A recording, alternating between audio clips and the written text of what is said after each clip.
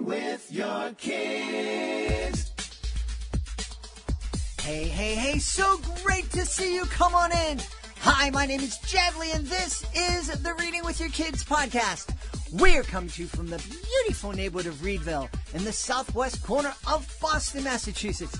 We're so delighted that you're part of our beautiful Reading with Your Kids family. Please be sure to connect with us on social media, facebook.com/readingwithyourkids, at Jedley Magic on Twitter, at Reading with Your Kids on Instagram. Our goal is to help you grow closer together as a family by inspiring you to read more together. Our guest today is Gin Noon Spaulding. She'll be here to celebrate her beautiful picture book series, The Adventures of Lily. She's also going to let us know about something called hyperlexia. Before Gin joins us to tell us all about hyperlexia and the adventures of Lily, we want to let you know all about the Reading with Your Kids Certified Great Read program. If you're a parent, you want to check out our Certified Great Read Hall of Fame. There you're going to find some great books that are worthy of your consideration. You're not going to love every single book, but every book that you'll see on that Hall of Fame has been awarded 4 or 5 out of 5 stars by our panel of teachers, parents, and kids. So you can be assured that there's a really good chance that you're going to want to add one of those books to your family library. Now, if you're an author, you definitely want to check out our Certified Great Read program because it's a great way to let parents know that your book is worthy of their consideration. It really helps your book stand out from the crowd of books that are published every single month. Do you know there are thousands of children's books published every single month? Yeah, I'm not kidding. They're literally, and it's really, really hard to get your book noticed amongst that crowd of books. This is something that's really helped a lot of authors. Check it out today. Whether you're a parent or an author, go to readingwithyourkids.com. Check out our Certified Great Read program. Joining us right now from Lexington in the great state of Kentucky, we're here to celebrate her wonderful series, The Adventures of Lily. Please welcome to the show, Gin Noon Spaulding. Gin Noon, how are you?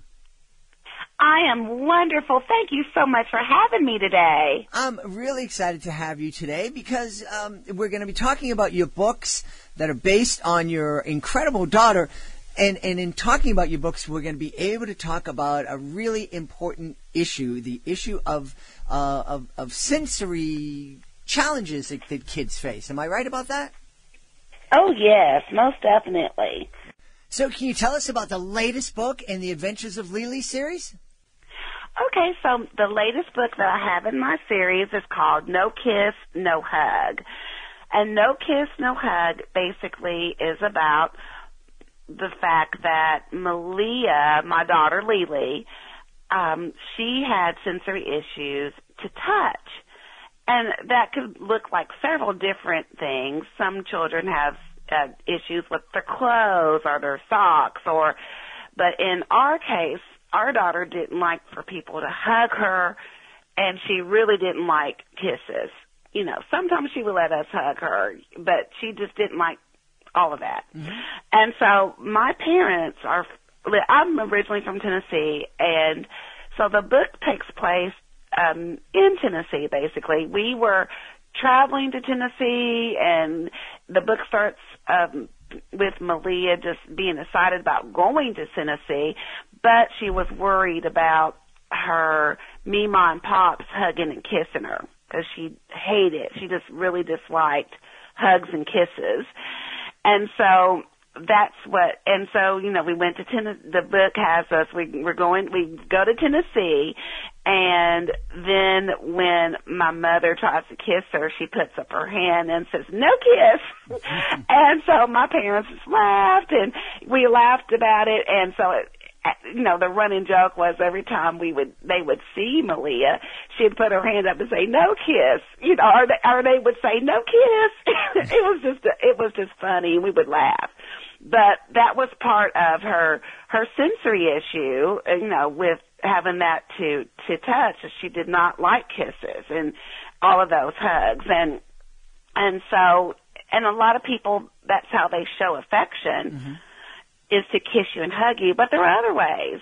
Give a high five or a nice smile, or say something encouraging, or even a pat on the back, it maybe, just not too close, or something like that. There are other ways besides hugging and kissing someone to show your affection. And now that we're in the age of, with this pandemic and everything, there are no kisses and hugs. So it's a perfect time not only for children that have sensory issues to touch, but just living life, because no one's kissing and hugging anyone right now. Right. Hardly.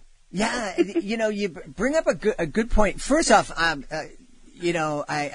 applaud your parents, because they seem to have had the perfect response to Lily, in that they laughed about it and they embraced it, whereas I think a lot of people would be upset and felt rejected, and what's wrong with you? You're stuck up, and what's, you don't like me, all that kind of stuff, which just makes the situation worse. It's hard to understand, because as you were saying, so typically that's the way we show affection, and we give a big hug, we give a big kiss, and we don't understand that for some people, I have an acquaintance that has sensory issues.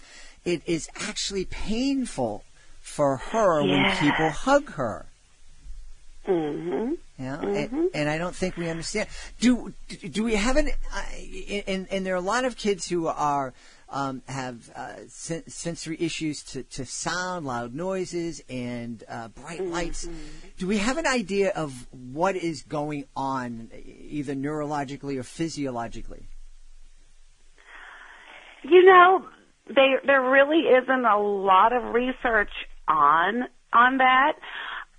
It's sometimes some researchers think that it's hereditary, and sometimes, and then I've read that some people think that it's just how your brain is wired.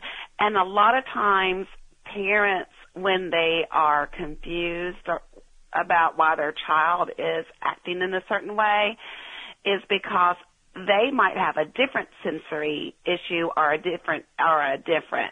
Because we all have a little something, like some people can't stand a tag in the back of their shirt, or they hate the nails on the chalkboard, or there are certain foods that taste weird in their mouths, So some people don't like their food touching, so which would be a visual sensory issue or a difference.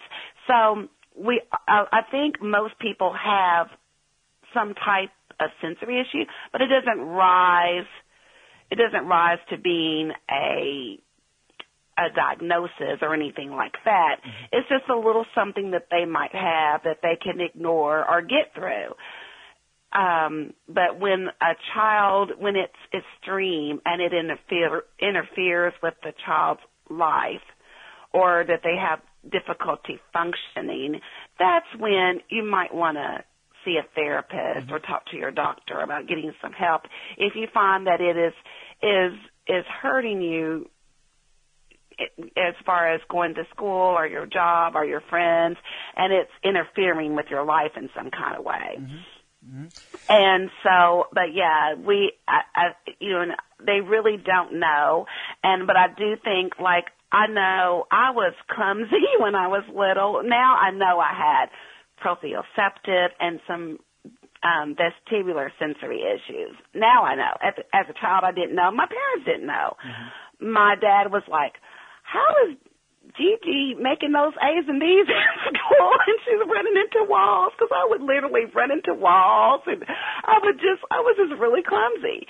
And so my daughter wasn't necessarily clumsy, but she was real heavy, and I was something called heavy-handed, which is like force. It's one of the hidden sensory issues. It's proprioceptive sensory issues, and it's where you don't know how much force to use to do something. If you're pouring some lemonade, okay, we know about how much force we need to fill the glass. So if you have oversensitive or undersensitive to proprioceptive sensory issues, you wouldn't know how much force to give it. You would either give it too much or not enough. And so, and that would cross over to pushing a buggy or walking, and those type of people, they can't, they have no body awareness. Like you and I can feel my hand and my feet and all of that, but when a person has proprioceptive sensory issues, it's like a hidden vestibular and proprioceptive are hidden sensory issues.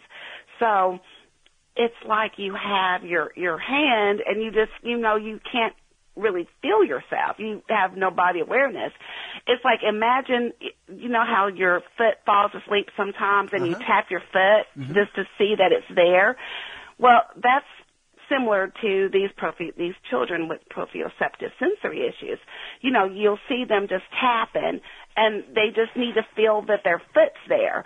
Or when they're walking, like a blind person, how they touch the wall to feel the wall when they're trying to find their way.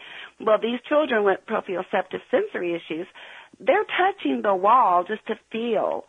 They're the kid that when you're having in groups, they're always reaching over and they're bumping into people, and they're just not aware that they're even bothering anyone. I remember when Lily was little, she could go into her little preschool and knock over everything off of the table with her body and not even realize it. So it's body awareness, and I try to encourage people, 0 to 3 is optimal change. So if you see any of these type of sensory issues or any type of issues in your children when they're little, early intervention is the best intervention. And so, so we basically answering the original question.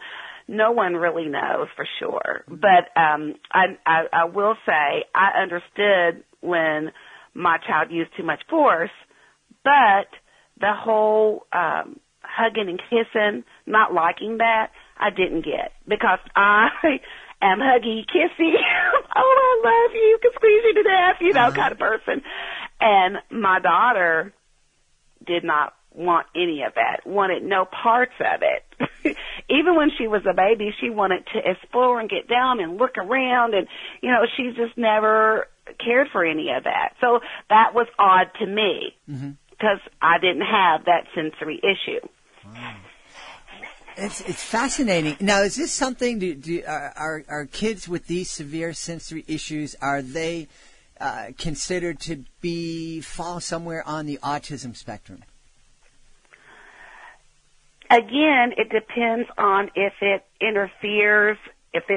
interfering with their livelihood. Because like I said, some people can have sensory issues and not necessarily be on the autism spectrum. But, in my opinion, I think we're all somewhere on there, to be honest with you. But so they don't necessarily have to be on the autism spectrum, or even the SBD, the sensory processing disorder spectrum, to have sensory issues. Because again, I think we all have some type, but it would just depend on your child or you, because there are, I have a friend whose wife's brother has, since, when I was telling them about my book, she's like, you are describing my brother. And she was just telling me some things about him, but he's like older. He's probably, well in his 50s, and he was never diagnosed with anything, but he had so many issues as an adult because his sensory issues were never attended to. So he had issues at work, issues in his personal life. He was never diagnosed with anything, but he had a whole lot of sensory issues. And So, yes, it was quite sad. I said, you should just take my book and let him read it and just, just to see what he thinks. And she said that they've tried to encourage him maybe to see someone. And, at this point, he's set in his ways. It's like, no, there's nothing wrong with me. But, clearly there was. Just listening to her talk about him, I could tell. I was over there trying to diagnose him. And I'm not a diagnostician. I'm a mom, I am an educator, and I have a master's degree, but not in that. But I feel like I know kids. I've researched sensory issues because that's speech delay. Later on, my daughter was diagnosed with hyperlexia. And so I have researched a lot because of my child, but I'm no diagnostician either. It was clear to me that he had sensory issues and that he probably did have in his case, because it affected his life the way it did, that he had some undiagnosed something, autism, sensory processing disorder. There was something that he had that was undiagnosed. I feel. Yeah, you're not a diagnostician, but you are a caring and sensitive human being, and that's something that comes through clear as you're speaking. And I think that's one of the things that a family could talk about as they're reading your books with their kids is just helping them understand that people are different and that some people have hypersensitivity to certain things, and that is something that we should all respect and also have some empathy for. Before we go any further, you mentioned the word hyperlexia, and that's not a word that I'm familiar with. I did a quick Google search as we were speaking. And can you talk a little bit about that? Because I have a feeling that there's a lot of folks out there who've not heard that word before. Sure. Hyperlexia it literally translates to hyper reading. My child, like I described, had, I could tell she was very smart when she was little. But she wasn't talking that much. And I was like, I talk all the time. She should be talking more. My husband is quiet. One of us has to listen. And I was like, something's not right. So I went to First Steps, which is an early intervention program. Every state usually has an early intervention program for children 0 to 3. And the goal is that no child have any type of developmental delays, any type of delay. So 0 to 3 is deemed as having the optimal change. So you want to try to get any problem that a child could have. You want to address it as early as you can. Denial is a very bad thing. So as a matter of fact, when I was pregnant, I prayed that I would not be in denial. So we had her evaluated, and they said she had a speech delay. So I was like, okay. Well, I noticed that she, like at 18 months, she was 18 months, and we had the little plastic rubbery numbers that would be in the bathtub, and we watched Baby Einstein, and we just read a lot. And she was always intrigued with the book. Hyper-focused on books and letters as a baby. It was just fascinating to her.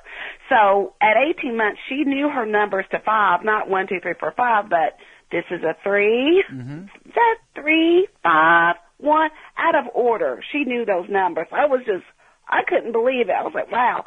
Well, I bought her something called Fridge Phonics when she was 2.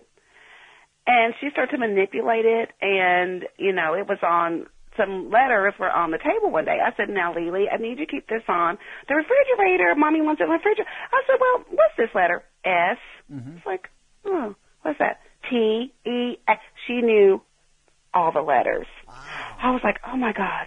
I mean, the girl was 2, okay? And she only had it like 3 days. Yeah. 3 days to a week she had that, and she knew every letter in the alphabet. And I was like, oh my God, really? I mean, but she wasn't talking that much, but she knew all those letters.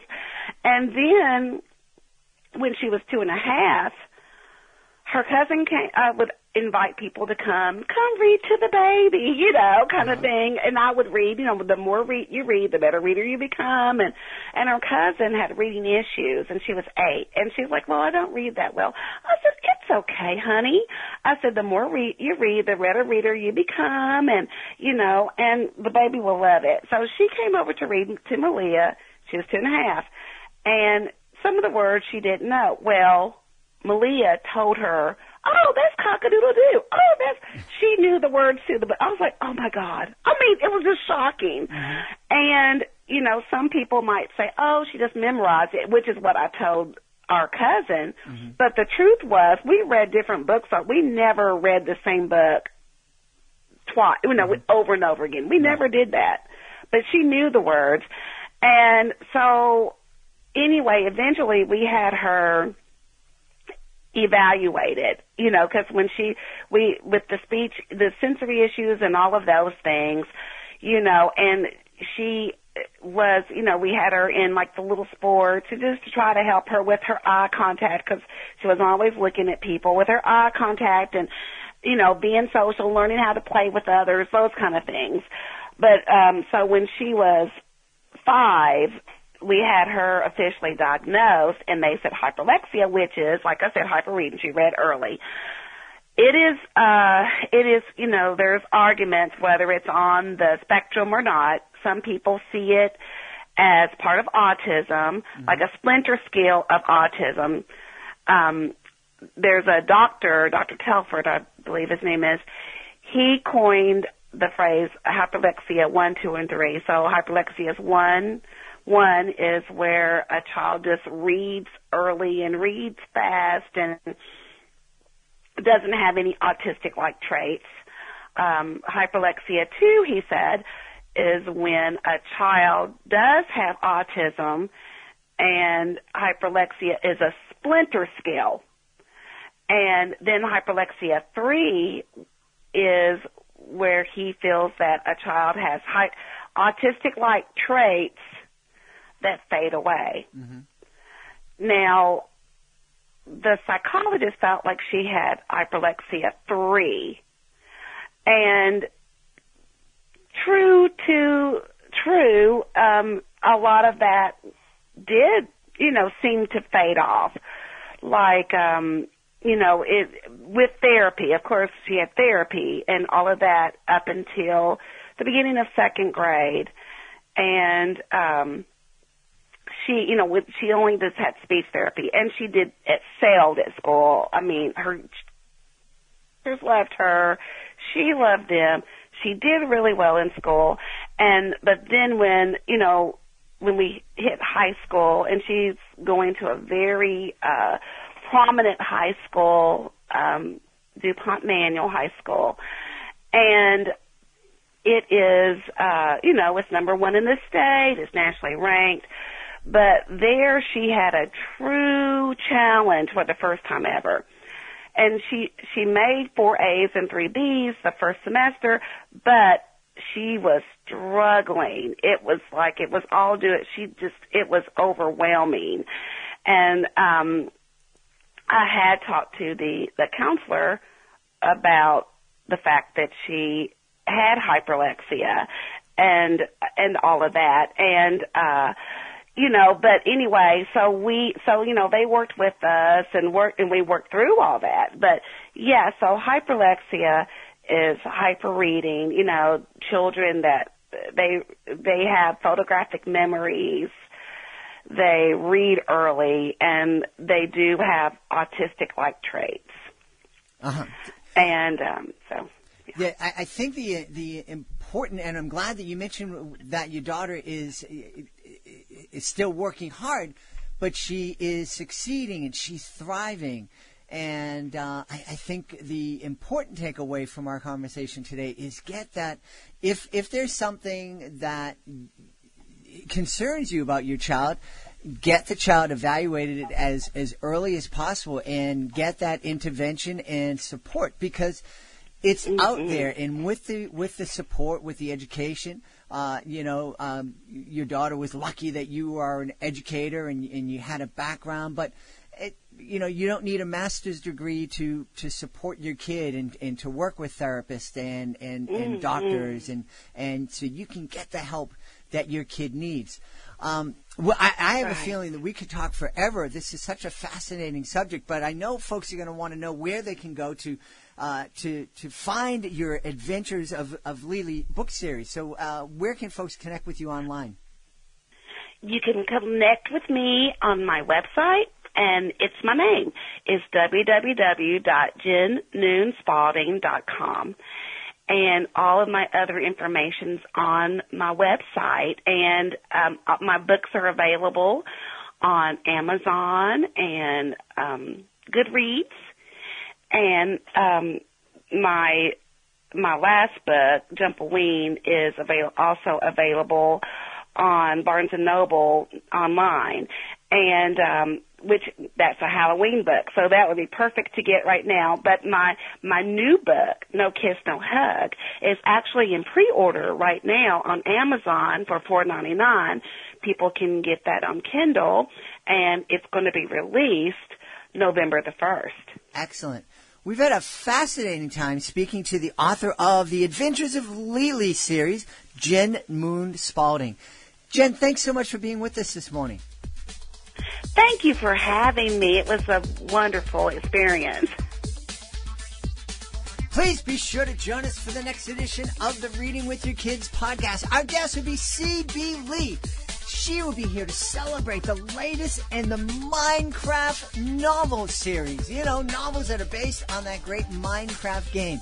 The latest novel is called The Shipwreck. It's a really, really fun interview. I learned a whole lot more about Minecraft, and I love C.B. Lee. You're going to love her, too. That's the next episode of the Reading with Your Kids podcast. Want to thank the folks who made today's show so very wonderful. First, want to thank our guest, Gin Noon Spaulding. Please check out the Adventures of Lily. Also want to thank my team, starting with Alejandra Doherty, Fatima Khan. I want to thank Augie the doggy for having my back here in the studio. I want to thank my beautiful wife for all the support she gives me. Most of all, I want to thank you. You are the reason we're doing this show. You're working so hard. You're going to work. You're home with the kids. You're helping your kids learn virtually. You're your kid's best friend. You're their Uber driver. You're their chef. You're the world. You're the bomb. Thank you so very much. You are making the world a better place. I'll be looking for you in the next edition of the Reading with Your Kids podcast.